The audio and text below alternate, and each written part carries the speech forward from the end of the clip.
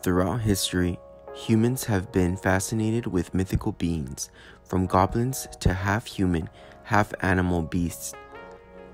They have been fascinated with higher power beings, such as angels and demons. Artists have expressed their own vision of these beings through their artwork, from early artworks such as the Venus of Willendorf, a goddess figure that symbolized fertility, that was created around 28,000 BC, to Raphael's painting of Saint Michael, a battle between good and evil that was created in 1505. Some artists began to use their personal dreams and nightmares to help them depict what demons looked like. Demon imagery began to rise during the Renaissance era, as most artists were pardoned and commissioned by the Catholic Church. Therefore, artists during this era mainly focused on God, saints, angels, and demons as subject matter.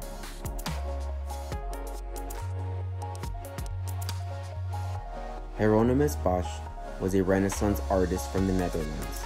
He was part of the Northern Renaissance movement and mainly depicted images of distortion and a horrific afterlife that followed by the Last Judgment Day.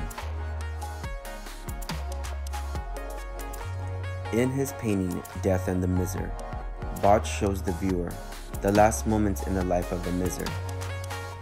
A demon crawls from under his bed, another one right above him.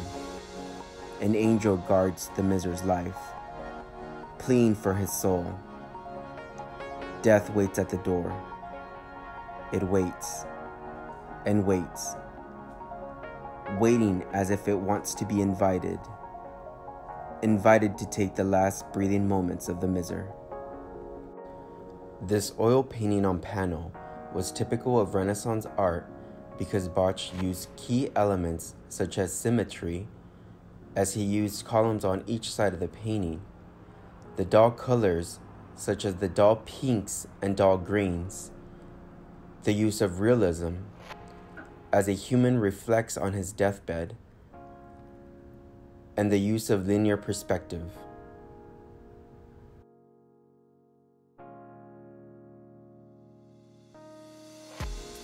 William Adolphe Bouguereau was a French painter that was known for his bright, sexy, and crowd-pleasing paintings.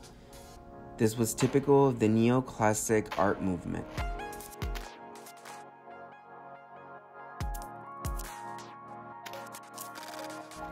In his painting, titled Dante and Virgil in Hell, Bouguereau depicts the story of the Divine Comedy, a story that starts off bad and ends up bad.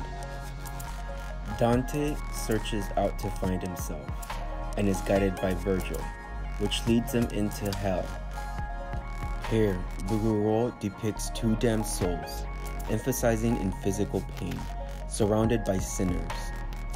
Dante and Virgil look as Gianni, a character guilty of fraud, bites the neck of Cappuccio, who is heretic and an alchemist. Bouguereau pays particular attention to his subjects' nude bodies. He paints them dramatically lit, emphasizing their muscle and strained expressions showing agony.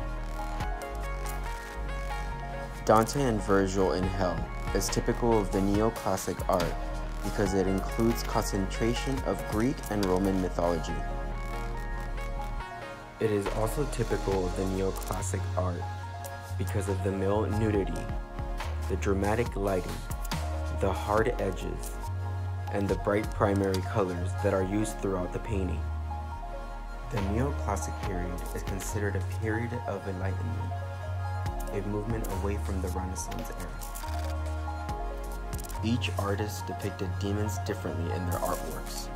Some used Bible imagery, and others used their own personal nightmares.